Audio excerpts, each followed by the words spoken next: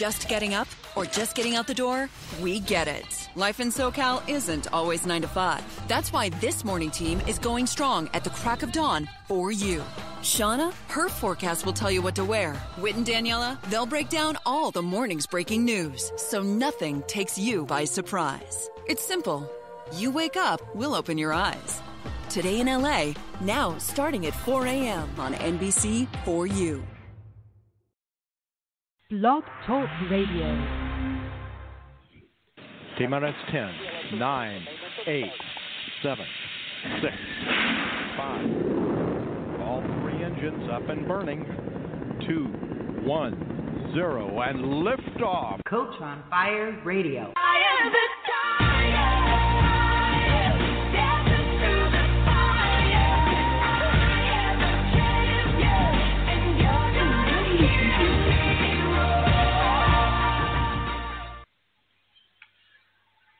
Hello, everyone, and thank you for tuning in for my 8th Clarity Unplugged show here on Coach on Fire Radio Network.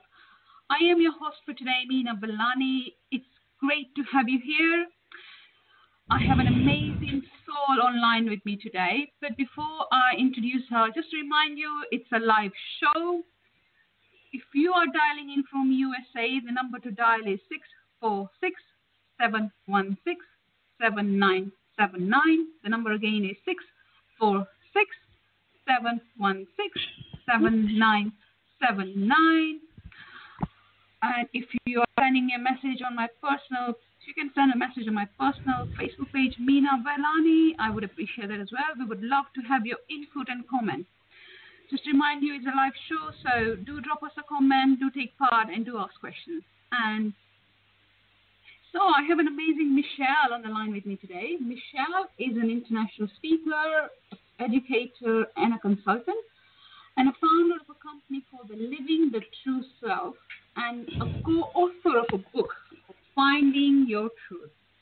She works with you to create your personal success strategies for life, first guiding you back to your true self, and then propelling you forward so you can experience and interact with the world in a truly powerful way.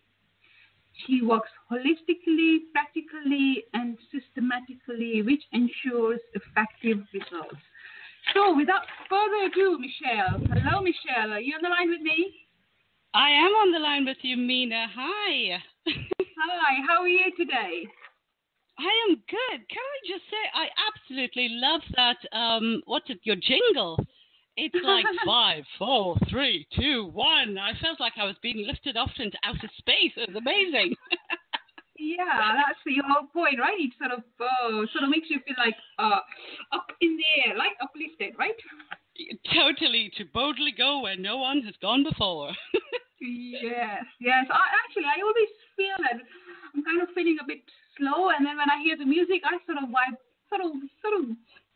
up. Basically. It's very, very uplifting. It's great. Great, right. So, Michele, you're enjoying the hot season in London today? I am. Do you know what? I was really, really tempted to sit in front of the freezer and have this radio interview today. It is absolutely sweltering in the UK, but it's nice and I am enjoying it. Yeah, I think we should make the most of it because before you know it will disappear again. Yeah, I mean, most people say we don't ever have a summer in UK. Well, we can say to them, oh yeah, we got one. Yes, definitely. Okay, so you are here to talk about discover the work you were born to do. Yes, I'm passionate about that. Yes, tell me, how did you come about and where did it all begin? Okay, that's a little bit of a long question, but okay. So basically, I was an accountant for about 30 years. I mean, deal with that for a second. 30 years as an accountant, and I won't go into too much, but needless to say, in my first 10 years as an accountant, I was climbing up the career ladder, all was going really, really fine. And then the second 10 years, you're into, nearly 20 years as an accountant, and you're sort of really starting to get fed up you've had enough, and you really understand that, hang on, I'm definitely not born to do this. I was good at it, but it didn't fulfill me. It didn't fulfill me in any shape or form. And at those 20 years, I was actually employed, and I was having some serious issues with employment. And so I decided, well, I had enough experience. I'd sort of really branch out and start my own accountancy firm, which I did. And it was during that period, I sort of thought having my own company, I'd be a lot happier. But I still wasn't happy. And I realized it was the work that I was doing that was not making me happy. It wasn't the circumstances around the work. It was actually the work itself.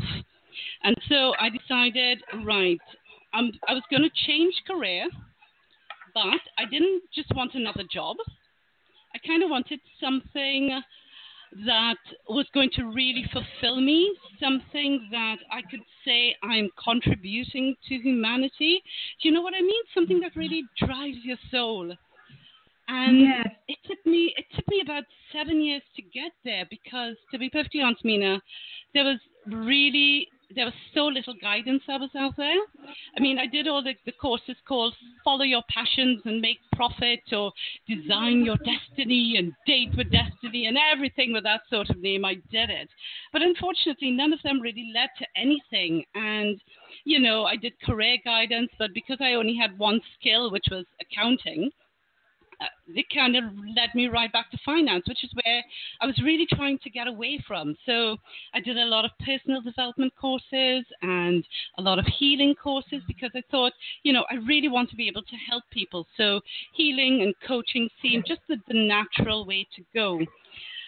And after 7 long years, I finally got there. I got this amazing aha moment, and I knew that I had to teach, and I knew I had to speak, and I knew that I had to teach people about really having flow in their lives and how to live the best life possible. And so coming away from that, the first thing I thought to myself is, if you need to have flow in your life, you need to understand who you are and what you were born to do. And so the absolutely first program I created was Discover the Work You're Born to Do. And that was born from me knowing where I had gotten, and just looking back on my life to see where I had been missing all the signs, and where I had been ignoring who I was.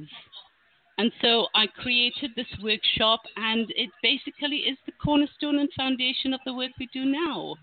So that's kind of, that's the story in a nutshell, really.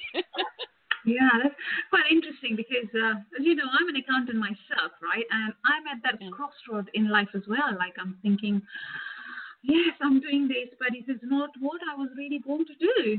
And in fact, it's funny you say that it took you 7 years. I've kind of known it for quite a while. It's been 10 years. Yeah. It's like, and I'm still sort of finding my place. And I'm sure loads of people out there like me, sort of trying to decide exactly where do they fit in this world, right? Yeah. And do you know what? It was like, I mean, you say you've known for a while. I think I knew for a while. I think most people know. I think most people know when they are not in a job that's suited for them. But I think the difference that makes the difference is when you take action. Because I probably knew for about 10 years, even before I started taking action. But it's always the universe, I tell you, it works in mysterious ways. And I often say this, it's like the universe will sometimes tickle you with a feather to tell you need to move on, and you sort of ignore that. And then it will probably throw a stone at you, and you'll probably still ignore that. But it takes something like a steamroller for you to actually get up and do something about it. Do you know what I mean? And unfortunately for me, the trigger was I suffered a miscarriage. And it was, I remember the year really, really clearly, because it was 2004. And when I found out I was pregnant, it was like the happiest, I could not have been in a happier space. And then when I suffered the miscarriage, it my life just plummeted. And it was only sort of recovering out of that I started to ask all the right questions. You know, is this all there is to life? Do I want to be doing this for the rest of my life? You know, life is just... what really dawned on me was the fragility of life, how fragile it is, and how 99% of the time we don't make the most of who we are and what we were, you know, really created for and designed for. We just sort of stick into whatever we think we can do, and if it's earning us a good wage, we're sort of almost happy to put up with it. But, you know, it does cause a lot of stress in your life. Yes, definitely. And that's probably the reason people are so unhappy and struggling in their working life or even their private life, right? Yeah. Is this what it is, isn't it? Because they're not truly being themselves or truly connected to what they really need to be doing. Yeah, definitely not. You know, it's funny. It's like a job is what is a job? It is just like, it's a task that needs to be done. You know, when you're looking for an employee, you send out a job description, and if somebody can do those tasks, they're automatically put into the job. And there's absolutely no reference to who they are as a person. You know, as I said, I could do the job of accounting, but nothing about accounting reflected my personality. And then I think there are people who they move from... They decide they're very unhappy in a job, so maybe like me, they would go into self-employment. But what they tend to do is they tend to have exactly the same career in self-employment as they did in employment. So they're still not living a life true to who they are. You know, they're just doing something. They're just doing a business that's, you know, it's mainly to call the shots. It's a way to escape employment. You know, so they're still not being happy as a person. And again, remember I told you about my career guidance. It took me right back to accounting. So career guidance is based on your experience, and again, not who you are. So you find that most people, they're just so unhappy because they are like, they're trying to fit into something that they're not. And of course, that is going to cause some friction in their lives. It will really cause friction in their lives.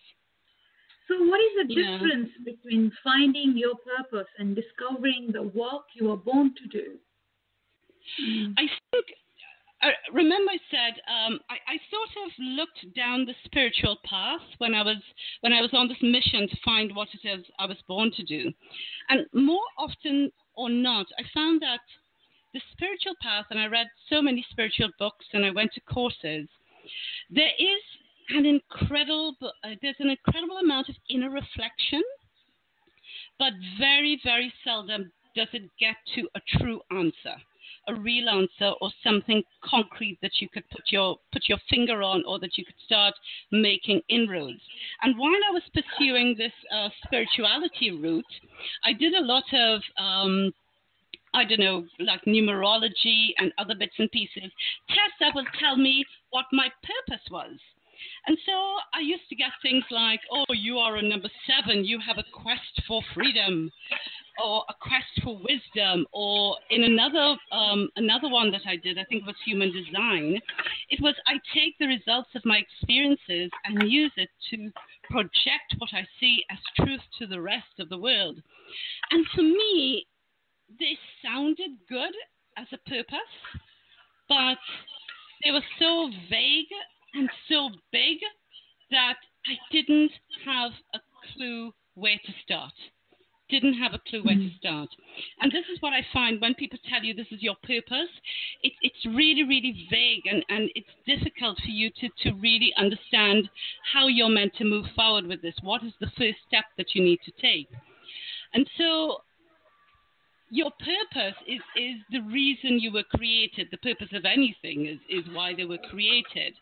But in Discover the Work You're Born to Do, it is about understanding who you are at your core, because whatever it is you're born to do is just an extension of who you are. You shouldn't need to try and fit into anything.